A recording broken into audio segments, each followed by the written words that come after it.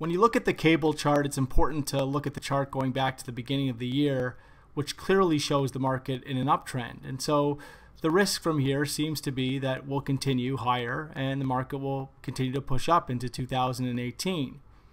Now, this doesn't mean that we can't see a breakdown a little bit. The market could easily fill this little gap here, and the reason why is that that's a formidable now previous resistance turned support zone, that level that we broke out from in 2017.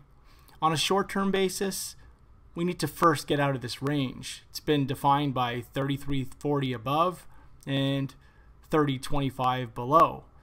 But again, overall, even if we see a setback below 30.25, it does look like the uptrend is firmly intact here, and we should continue to see significant upside over the medium to longer term. Only a close on a weekly basis below 27.75 would compromise that outlook.